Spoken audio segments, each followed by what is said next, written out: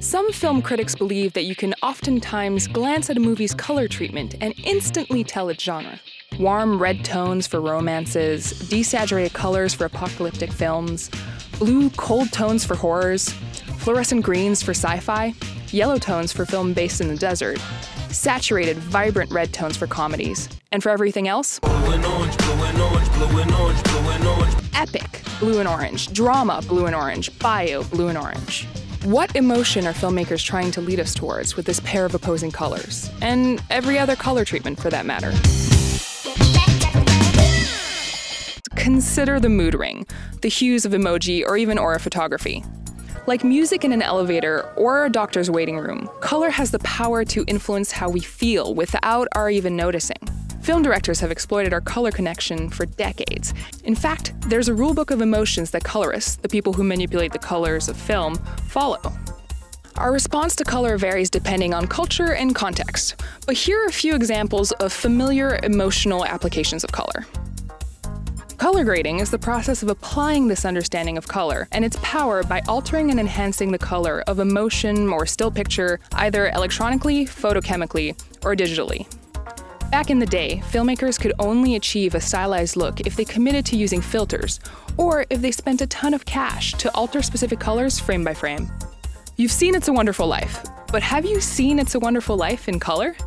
Now that everything is shot digitally, color grading is less expensive, more accessible, and flexible.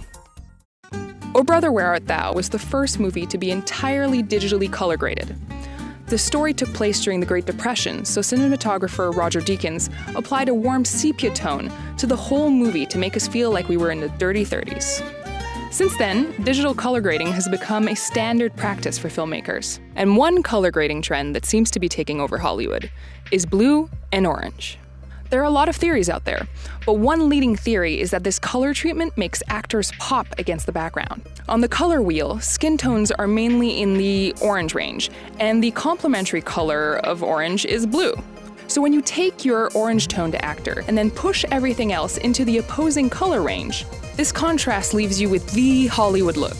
Blue and orange, blue and orange. Now that you understand the basics of color grading and some of its more common uses, you can try for yourself using a variety of easy-to-use apps, such as the iOS app VideoGrade. We decided to test out these color grading theories with some of our own footage.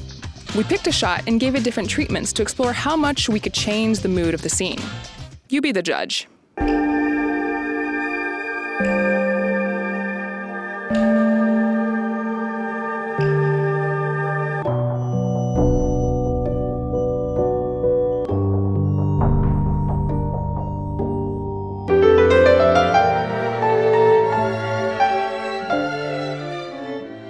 Of course, it's not as important to know how to manipulate color as it is to know how color can manipulate you.